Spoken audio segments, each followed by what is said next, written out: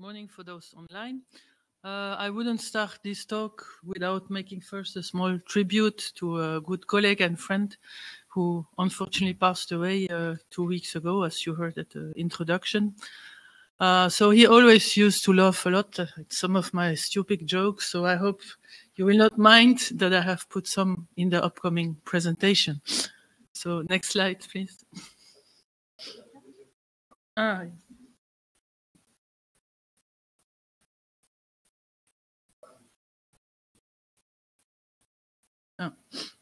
Okay. So my presentation is also about FAIR principle, and we noticed a lot discussing with the community that sometimes many confuse the concept of open data and fair data, because data can be fair, but not necessarily being open. And this is also very important when we speak about sensitive data.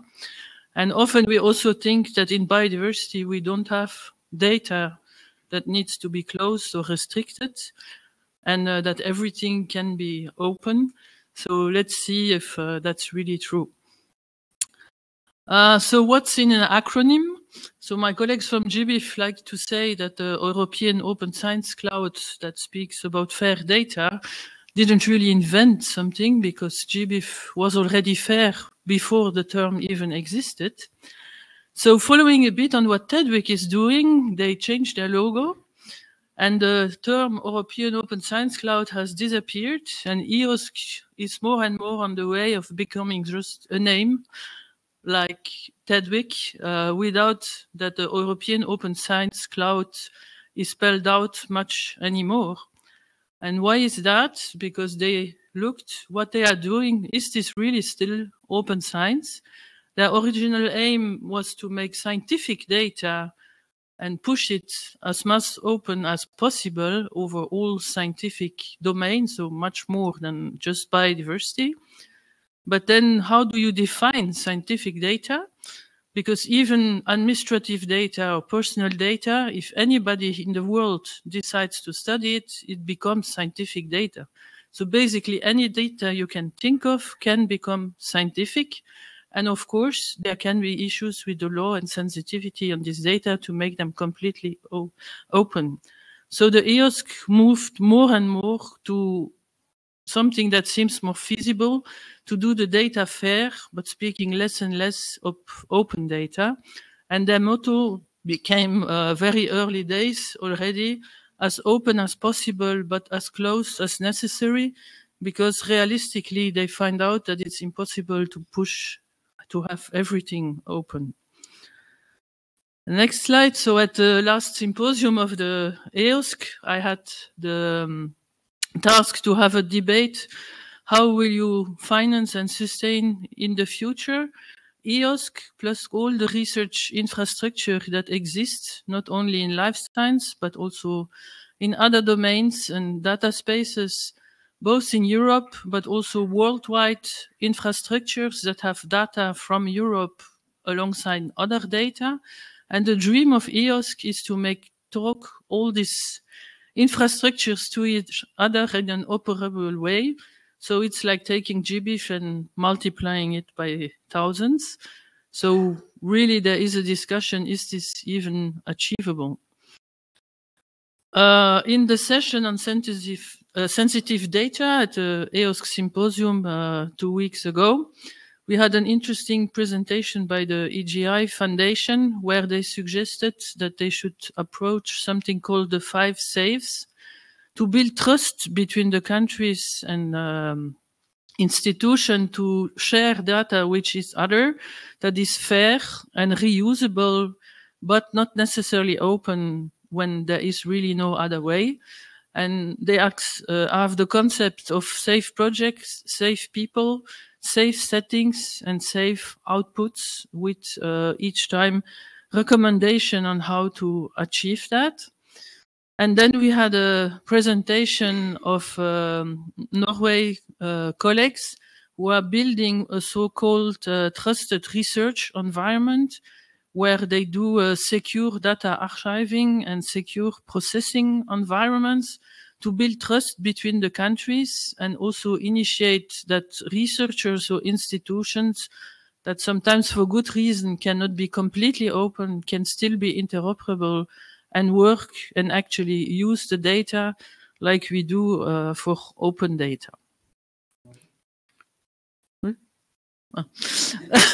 So what now about biodiversity data? So can all biodiversity data be open? Probably not, being it for legal reason or sometimes for moral or ethical reason. Even if by law you can make them open, you maybe have moral reasons for not doing it. For example, endangered species locations, notions of access of benefit sharing, when permits are needed for the Nagoya Protocol on genetic resources, or if there are regulation on personal data. Because colleagues always say, yeah, but the scientists publish and they are already out there and open, so they should not have any problem with their personal data. But we forget that now doing more and more citizen science and also bring in the public and other stakeholders, these people are not scientists and these people may not want their personal data to be out there. So if you want to collaborate with these communities, you also have sometimes to pay more attention on personal data than it would be with scientists that are very happy to be cited and don't care if their personal data are out there.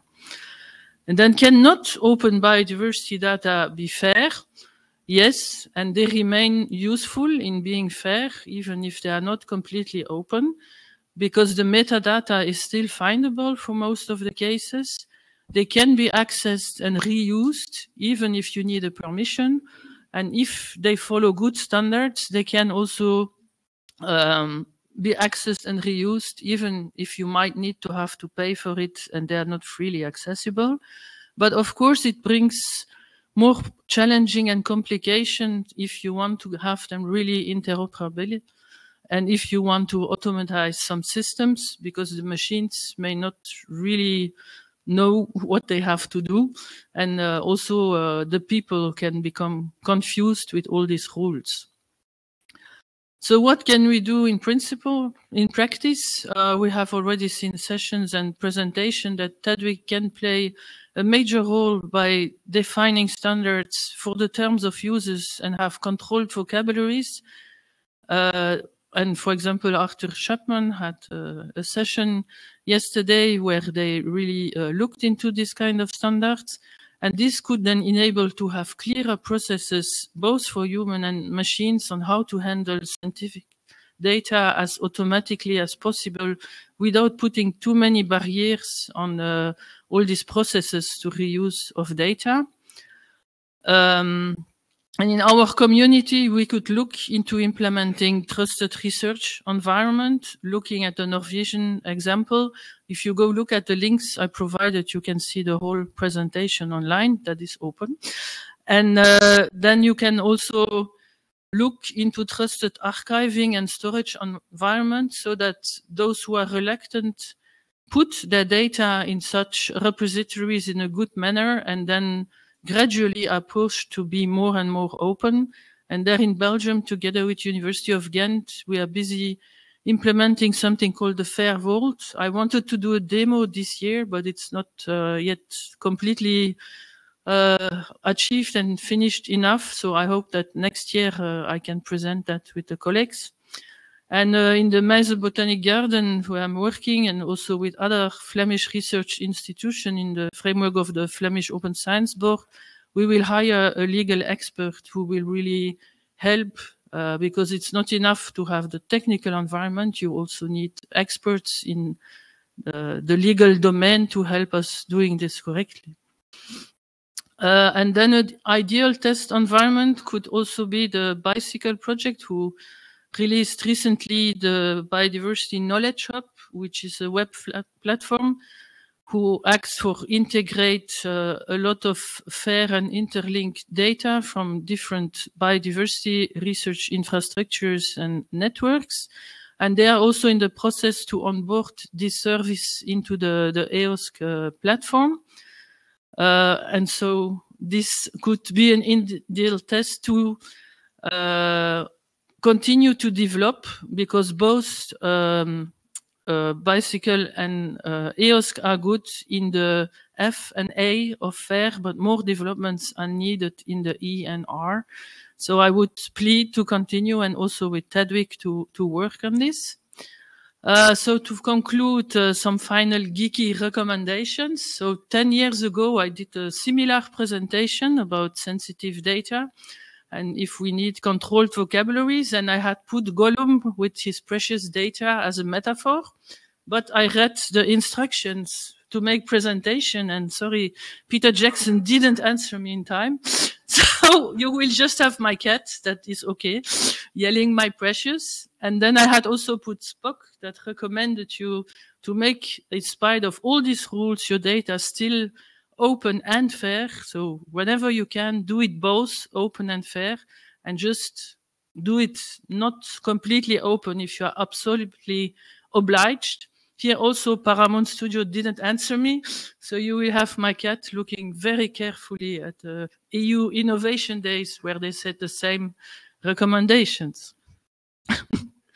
And so I just want to say thank you to my co-authors and my colleagues from MEISE, and also the colleagues in the EOSC Financial Sustainability Task Force, and other groups in Belgium that I sit for the open science, the CETAF e-publishing group, where we are busy writing a paper on copyright for data and how to handle this. And of course, the colleagues from the bicycle projects and TDWG, because it's really brainstorming with these people that we came up with discussing about this sensitive topic. And I also want to thank my sponsors that made it that I could come here, because it was quite expensive. So with Bicycle, TDWG, and Disco Flanders, and I thank you very much for your patience to listen to this. And if you have any questions, let me know.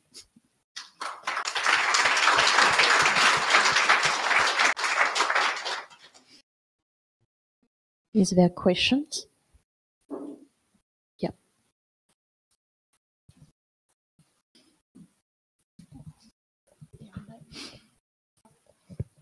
Hello, Dan Baker from CSIRO. It's a really interesting talk. I wasn't quite sure when you talked about the TDWG standards need to be improved in this area. Is there already formalization on saying whether a record is fully open or restricted, or is there like a traffic light system? Because you might have something, say, where the localities have been rounded for, you know, endangered species. So is there an easy way for someone looking at the record to say that you're being open about it being restricted? Yeah, well, in the existing standards like ABCD, there is at unit level and at dataset level good concepts to say the term of use and all the licensing. In Darwin Core, it's more at the level of the provider, the submission that you can put how you want to be cited and some licenses. But it needs revisiting, especially for the controlled vocabularies and what you have to do. Because the world has evolved a lot recently with much more regulations and rules falling on our heads, and many things that are sometimes contradictory. And so I think there is a need to look at it and also give more explanations to the users on how to do it. Yeah, because you might give them all the fields, but it's partial data still, and it might not be obvious that there is still some restriction. Right? Yeah, so, yeah. And one thing is also, this is often data that is not within the database, and that has to be added at the moment of publishing or static information. And as I said, Arthur Chapman is a long time working on sensitive data, and GBIF has also published several documents on how to publish and how to use sensitive data.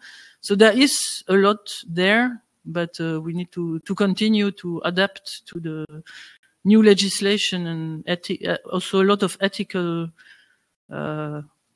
recommendations that come more and more our way that we can't really ignore. And it's really that machines can also understand what to do. I think to humans to understand what to do, we have done already a lot, but for the machines to do it automatically, it's not that easy. Okay. Thank you.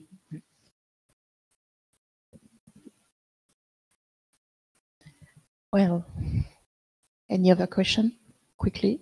Or Online? Or after, no, online version. Ah, yep. There's a comment online from Seng Suyun saying, "Thank you for your presentation. My work is related to run an ecological data platform in South Korea, and my work has a similar concern regarding the data about endangered species.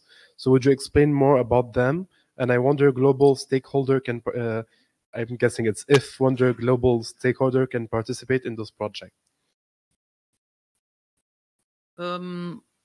Yeah, for endangered species, it depends a bit on which species and the country. There are legislations that you should sometimes not show the exact location.